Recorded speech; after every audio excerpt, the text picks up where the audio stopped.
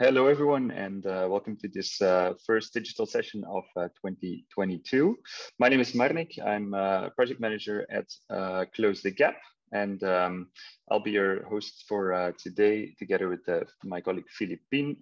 Philippine, you mind waving and saying hi? Good afternoon, everyone. I'm Philippine De Bruyn, and I work as Communication Officer Digital for Development at Enabel.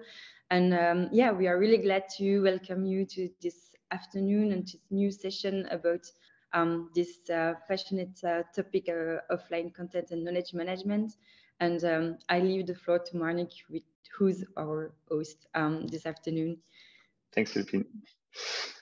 So Philippine already highlighted that the topic for today is offline content and knowledge management. I'm pretty sure that's the reason why many of you joined today. We have actually started the initiative, the digital sessions last year, together with Enabel and at a later stage, we hub it in light of the Digital for Development program that COLEACP is running for Belgian Development Corporation.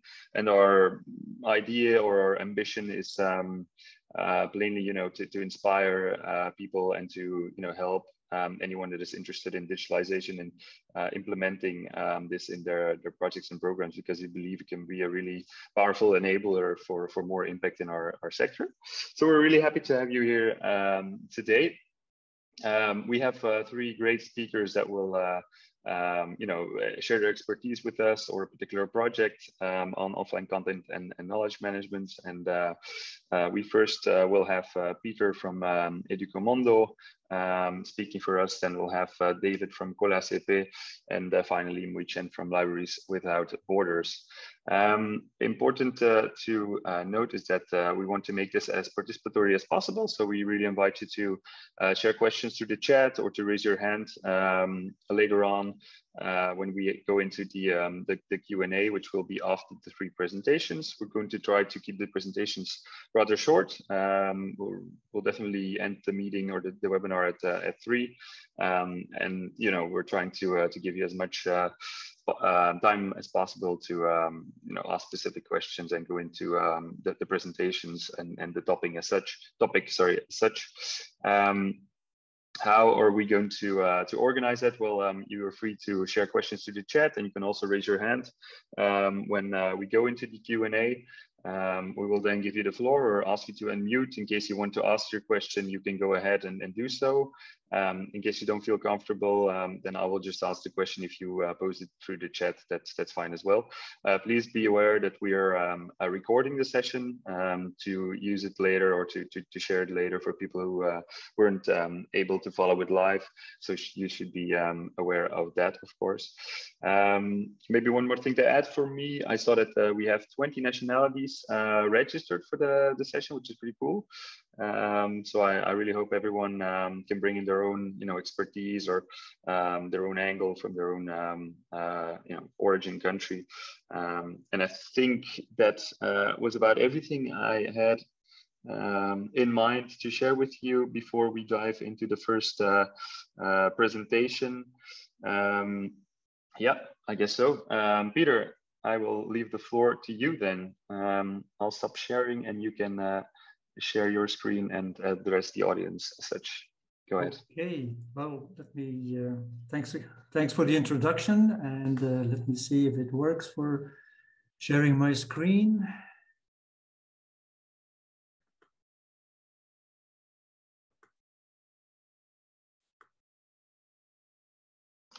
You're good to go, Peter. Is that a thumbs up? Okay, thanks. Yeah.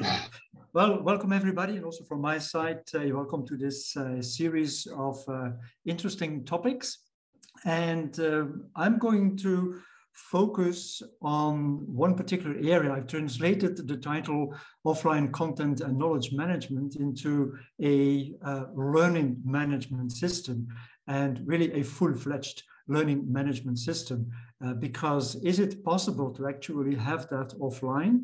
Is it possible to have that in a remote area? And a little bit of a spoiler alert, the answer is yes. And to do that, to arrive at that, I've split the presentation in two parts. The first part is more about our experience, what are the things to watch out for, and this is kind of translated into the KISS principle, and I think you all know what the KISS principle is. We kind of expanded it a little bit. And then the second part is, how does it really look like? What do you need for such a full-fledged remote learning management system deployment? So let's get started. Let's get some kisses for the offline system. So the first part, or the first S within the KISS principle, is keep it simple. I think we all know that. And it's very simple because, or it's very, I would say, straightforward, because we are working in a remote area with almost by definition small locations, small schools, small classrooms with limited staff. And you cannot expect that these people are aware of very high-end networking or server management or anything like that. So you have to keep it as simple as possible and yet provide as much as possible functionality that is actually up to par to what the capabilities are of the people. So the first thing is, make it as simple as possible. And what I've noticed is that when we believe it is simple, I would say think again, because it's probably not simple enough. The second part is standard. It's very tempting to go towards cheaper elements, cheaper hardware, or some very nice looking software. But if it's not standard, probably even globally, you will get in trouble in the long run. So make it as standardized as possible, use brands that are globally established, then you will not run into issues, rather than go for some cheaper options. And we all know that money and funding is always at a premium. Still, I would definitely recommend to go towards standard topics. The next is make it sustainable, and sustainable goes hand in hand with simple, because the idea is that the people in that remote school can work with the system on their own without too much hand-holding or without any hand-holding at all. So it has to be sustainable. It has to be carried by the local people who can actually add to it, who can use it, who can expand it, so that they don't always need help from the outside world.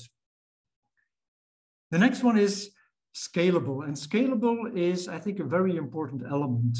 And the reason is that sooner or later, and in certain parts it's going to be more later, there will be an internet connection globally available in whatever part of the world.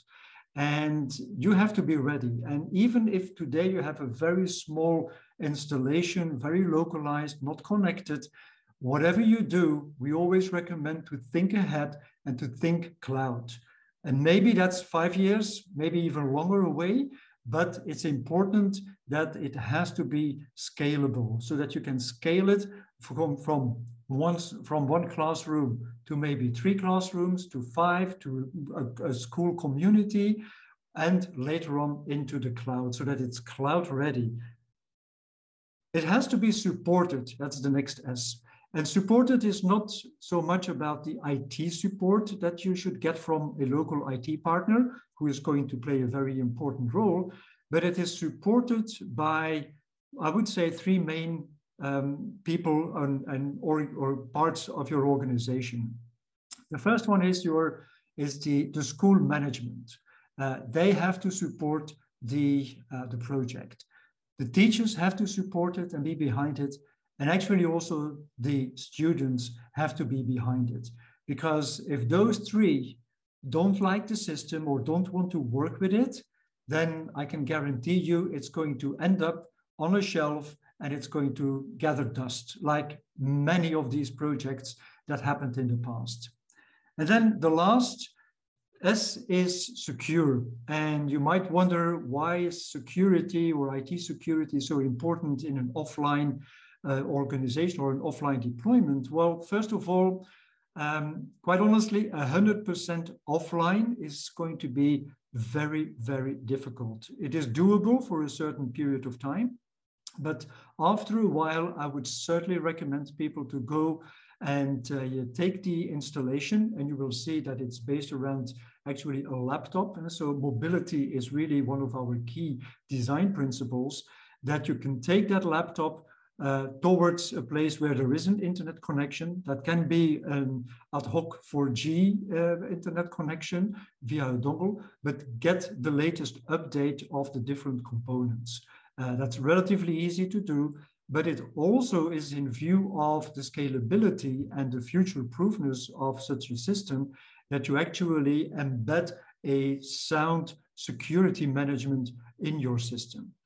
So these were, I think, from all the questions and the comments that I get from remote installations are a little bit the key learnings that you have to look into and the key principles. So in the next slide, so how does it now really look like? So what are the different components of such a remote learning management system?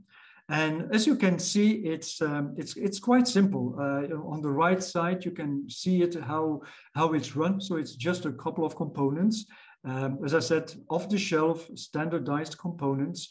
And the core is actually a laptop that is turned into a server running XAMPP, which stands for cross-platform, the X.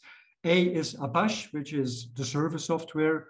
M is MariaDB, it's a database, and then you have PHP and Perl. But the latter ones you really don't have to worry about.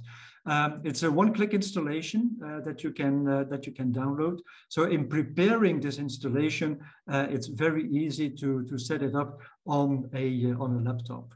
Then you actually make the laptop a server, which is just 2 or 3 different actions that you have to do, and install Moodle. And it's all done. So it's actually a 5-step process. And once you've got that, you can put it into a network.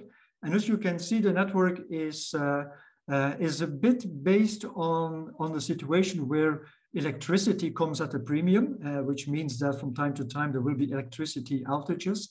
But then students can still continue to work. That's why we opt for the use of tablets. That's why we also opt for the use of a laptop as a server, and also installing an uninterruptible power supply, a UPS. We also recommend the use of a network-attached storage. If your laptop has a decent internal memory, like a terabyte or so, you can work and start without the network-attached storage. But for 4 terabytes, it probably will cost you around 350 euros, or maybe 500 euros. So that's not really the big cost, and it will help you, and it will make your system also more secure. You have a little router and a switch to manage the network internally, and then you have the network, so the access points, preferably in a mesh network, so that you don't have any management for multiple access points, because then it will all be done across those access points. So as you can see, it's fairly simple. And just to give you an idea, because I can imagine that everybody is thinking, okay, how much does this now cost? Well, you have it, the system as it stands here, probably less than or anything between 4,000 and 5,000 euros. Or the highest cost is actually the tablets that probably will cost around 100 to 150 euros.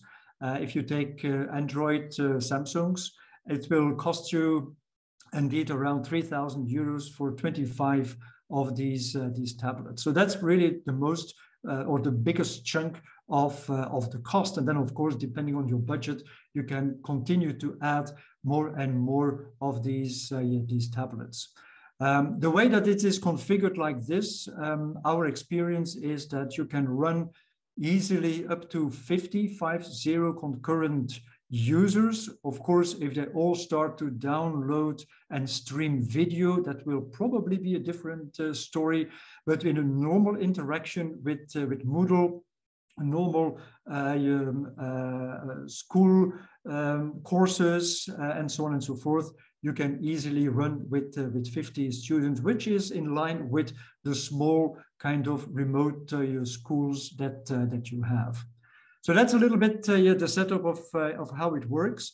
As I said, Moodle, for those who do not know Moodle, it is the de facto open source standard that actually will work from elementary school all the way to online universities. It's really globally used, which also means that there is a huge global community to help people out. Then my last slide is not so much a pro and con slide, but it's more of an awareness that whatever you do, there will be certain restrictions that you have to take care of. And I'm not going to go through all of these elements, but I think one of the parts that I definitely want to share is that we have opted for Moodle, although we know that it has quite a steep learning curve. But in view of the simplicity, you can actually make it extremely simple to use for the teachers and the students. So that's the good part of it. You can really strip it down to the bare minimum. And one of the things that we have noticed is to do that is that at least you should work with what we call a learning management system champion, or a single point of contact, who is going to be really, most of the time it's a teacher who has a little bit more of a technical inclination, and he or she is going to be then the focal point to do that. And then the last part is really when using tablets. Tablets are more vulnerable than a laptop. They are certainly more vulnerable than a fixed PC. So we recommend definitely to use protective covers, which are really very sturdy for children. And also because, unfortunately, they get easily stolen, to make sure that you have a cabinet that it can be locked, but a local carpenter can easily make that for very, very little money, and that it's really secure so that people cannot use it for their own purposes. So I'm not going. You can have this slide definitely as a further reference. And but I wanted to share that with you, and I'm happy to turn it back to you, Marnik. Thanks a lot, Peter. That was really interesting indeed. We'll go into a couple of questions later, but I will first give the floor to David from COLEACP, who will share his expertise on with us. David. Yes, thank you very much, Peter. Thank you very much for that interesting presentation. It's actually also moving to my presentation as well. So we'll see Moodle once again. My name is David once again, and I'm from COLEACP. I work with COLEACP as a project manager in training units. I just want to share my screen with you very quickly for you to see my presentation. So, yep, we're good to go, David. Right, thank you very much. You can see my screen now. Yes. Right, good. Welcome everyone once again. Just in a nutshell, COLEACP is an acronym for Europe, African, Caribbean, Pacific, and Liaison Committee.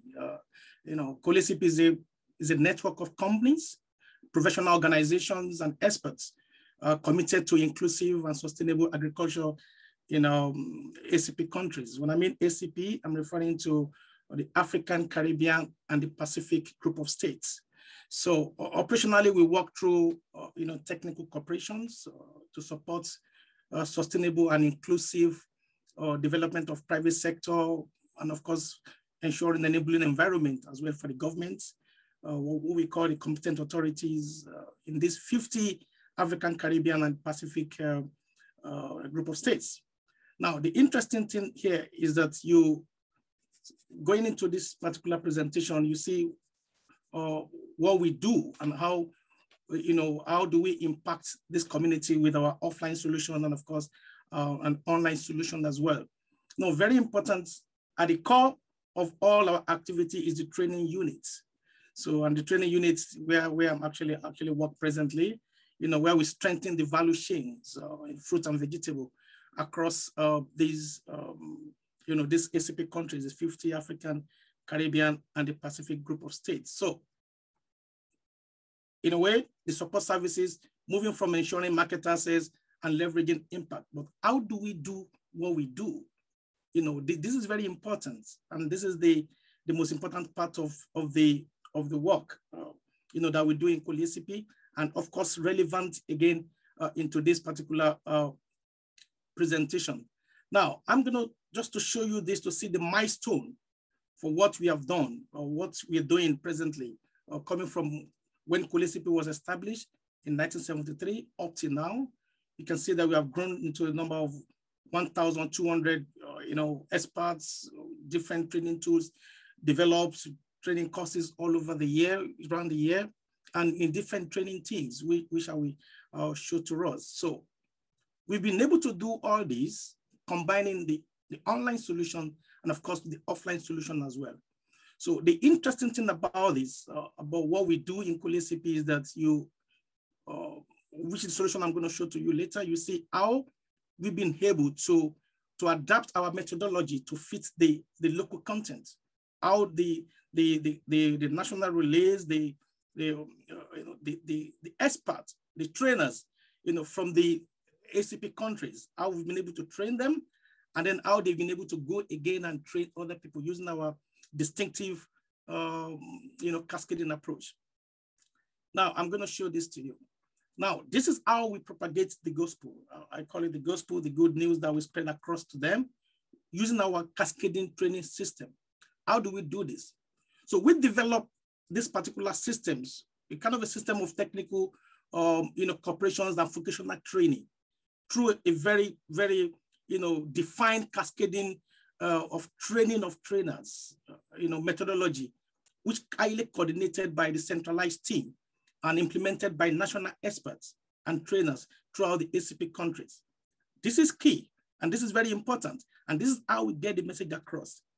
The cascading approach, we train the trainers in these countries, and then they train, the members in our ecosystem. All the members in the countries, they go ahead and train the farmers, the producers, and then the companies. So we use them to do that and to adapt the content. So how have they been able to do that? So I will get there very shortly. Now, our system, just as what Peter said, the de facto is Moodle platform. So what we've been able to use is, of course, base our training, of course, on the Moodle platform. Now, our training is based on that. The Moodle platform itself is an open source. Open source in the sense that anybody can use it. It's freely available. You can go over there, it depends on how you use it to get what you want. So in COLEACP, the training that we run for our members, we divide them into two. We have the self-study learning modules. I will show to you. I will share my screens and you can see what we have on our training platform. These self-study courses or these learning modules, as I call them, is available. It's open source. You don't have to have any framework with COLEACP or any existing agreement with COLEACP before you can take those courses. So the courses are there for you to take them. So while you can take those courses online, you can also take this course as well offline. I will show that to you. Now, for the second type of training that we run, and this training, we call it the collective training, or we call it kind of a group training. So we target to, different, with this kind of models, we have, this training are targeting homogeneous groups, or it could be heterogeneous group that are following a particular course in our thematic training. So normally it's tutor-led. So the tutor in those countries also support the participant or the trainee in those training to help them to get the best out of the training. So, and then of course, we have our module apps. Now, let me explain how this training can be downloaded offline. It is very simple. We recognize and we know that, in the ACP countries, in the rural, very far rural, just like what Peter said, it's very difficult to have access to internet. This is a very big problem over there. But with the solution that we provide, for the members that actually follow, or for anyone, participants coming or training, trying to study on our training platform, we accompany them with offline solution. So for example, for the self-study learning modules, if you join the training, I will share my screen very shortly and show you, if you join the training, While you can follow the training online, you can also follow the training offline as well. You only need to download this COM. You download this COM, then you can follow the training directly on your local computer, right? And for the self-study courses as well, we have used different ways to actually make this possible. I'll give you an example. One of the solutions we use for the tutor-led training is to use H5P, make it interactive. You may not actually maybe familiar with that, but it's a very simple tool. We call it the HTML5 package. It's another way to design training in a more interactive way. And then we make Lumi for you to be able to download this particular H5P activities and follow them offline as well on your computer. So whether you have internet or you don't have internet, you will still have access to this particular content that you are studying on the platform. And doing this has given us a lot of opportunity, and of course make the training more available, more accessible to a wider audience. And with the Moodle app, it combines the two. If you download the Moodle apps, you only need to visit the training just once. The last training you visited will be there on the Moodle apps, and you can follow it offline. So all the solutions, and we are not leaving our trainee to follow this just on their own. In different countries, in the 50 ACP countries, we have our experts and our trainers which keep growing. They also go into these companies, to meet the producers, even into schools, even university will support them. How they can take advantage of this kind of services. So while they can follow the training online, we still have our experts that we send to this company as well, and to this community to support them on how they can use some of the facility that we have on our online platform. And this is just one part of COLEACP e-services. But offline, how to benefit from them is what I've just explained to you. I'm going to share my screen just one more time to show you very quickly how our COLEACP platform actually look like. And I'll show you the offline solution that we have just beside it. So that is just all up from there. Just give me 1 second and I will just quickly share this with you. And then I will stop sharing, and then we can have leave the floor for Cheng. Let me just share this for you, and then you can have a look at what we have on our training platform. So this is COLEACP training platform. Now you can see from here, we run trainings. We have already ready-made training on sustainable production and trade, on agricultural production and processing, on environment, even in management and business. So in plant health. So the beauty about all this training is this: they are in 3 different levels: introduction, advanced, and of course, intermediate and advanced. Why you can follow them online? If you go into any training, it will also guide you as well, how you can follow the training offline. I'm going to pick one of the training. Let me pick from plant health. And I'm going to go into one of the training. Maybe I should go to one of them, and I'll show you okay, let me just pick pest risk analysis. I will pick one of the training and I will show you. If you are following this training online, the advantage you have is this. Right here, you can see from here, download the entire course offline, direct on your computer. And then you can follow the training offline. So this service has already helped a lot of our participants, a lot of our trainees coming into our training and taking, taking the offline version of this training that benefit them. And beside that, we also have access to the other materials in the e-libraries, which they can only visit once. If they visit there once, they can download this material as well, on their computer. So they can have access to all this content offline. But don't forget, all you need to do is to look at the one that you're looking for. And since the self-study courses, they are there for you. They're open source, free to join. You can join without any existing contract with us. But if you need any help on how to access the content, offline, you can contact us. I will be able to support you and give you the access to the platform, which you can also have by yourself, and you can download the materials and follow your training offline. So if you have any question, you can save it while we have Miu coming in to make a presentation. Thank you very much. Thank you so much, David. That was really interesting. And we'll go into some of the examples you gave later during the Q&A. But Cheng, first we'll have you finally come to the floor.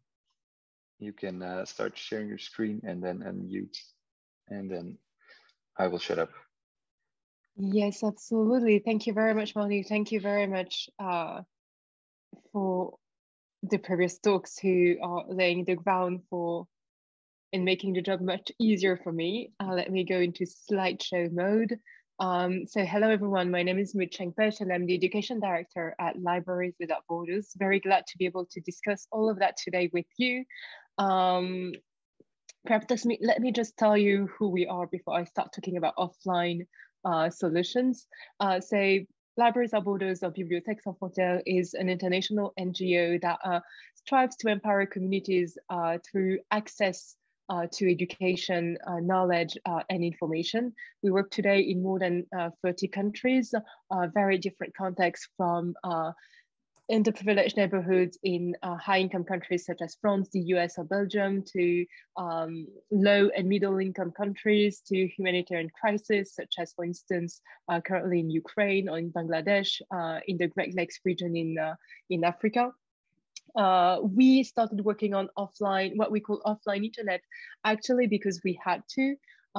We first started deploying solutions in refugee camps in Burundi, and started working with satellite internet to provide access to rich media content. But it soon turned out to be not a very sustainable solutions, because very early in the month, we didn't have enough data to provide access to video and rich media content that required lots of bandwidth. And so that's when we started toying with offline solutions. And what we do is that, I would say, we design offline internet solutions for humanitarian response, but also for development response in area with no or low access to the internet. And we try to address a triple challenge. First, the connectivity challenge by creating innovative, frugal, and robust technologies that enable offline access to content and that are adapted to challenging conditions in terms of temperature, in terms of humidity, dust, etc., but also in terms of ownership. The second challenge that we try to address, and I think that's even more interesting than the connectivity one, is the relevance of the content. Trying to curate, localize, and easy to update content in the relevant languages that and fitting the needs of the local communities with whom we're working. And so that's really one of main focus as actually librarians, trying to work together with the end users to identify very precisely the content that they need and curate open access content that would really respond to that needs. And sometimes that also requires creating content locally with the communities. And I think that's a very interesting challenge, as most of the content today created in the educational world actually comes from high income countries, even those who are used in low or middle income countries. And so there's also this imbalance that we're trying to address. And finally, but not the least of the challenges, is the ownership challenges. For us, it's really important to always work with local communities to build local capacity. The idea is not simply to drop technology, but really to work on solutions that will be fully integrated into the local ecosystem. And so building community of practice, doing in-person training of facilitators is really essential, because technology will never replace human mediation, human facilitation. It's rather a tool, a lever that can amplify the impact of field actors. So for us, it's all about connectivity, but also content and ownership. And perhaps you know of this index called the Inclusive Internet Index. It's quite interesting because for once, it does not only focuses on access and accessibility, but also on the relevance of content and the preparedness of the populations. And so that's really this sort of holistic approach that we're trying to have here. So what we do is that we work on solutions that really are designed to fit the needs of the population first, the need of humanitarian or development actors, and the field realities as well. And let me just tell you quickly about two of the tools that we've been working on, and in particular in our partnership with Enabel. So the first one is the one that you see over here, which is called the Ideas Cube. And it resembles a lot the solutions that my colleagues have highlighted just before. And as they insisted, it's really not, I think it's less about the channel and the tool per se than actually the methodology. So the Ideas Cube is another technology that enables offline access to content. It's basically a small nano server that creates a Wi-Fi hotspot and that allows end users to browse local apps and content as if they were on the internet, except that they're actually on the local network. This one is a version that we've been working on for the last few years, but we also have developed a new version just recently based on the Raspberry Pi computer, which is completely open source and that can be built locally in Fab Labs or simply by the end users themselves. And so the idea is to be able to equip collective centers, community centers, youth centers, health centers, schools, etc., with this sort of devices that allows a collective use. The one below is quite interesting as well because it targets actually the end users at the individual level. It's called Caju and it's a micro SD card, the same things that you would insert into your smartphones or your cameras to increase the storage. And this micro SD card transforms your smartphone into a digital content library or a small offline digital campus. It contains an Android app that would emulate a website or learning management system on your smartphone, allowing you to have access to high resolution, rich media without actually consuming any data. And what's also interesting is that Caju allows interactions with the end users by sending them notifications and surveys, even when they're offline using SMS technology actually, or connectivity whenever they have it. Because when we say that 50% of the world population doesn't have access to the internet, it's actually a mixture of people who do not at all have access to any connectivity, about 20% of them, and 30% of them who have access to some connectivity, but in an intermittent way or with a very low bandwidth.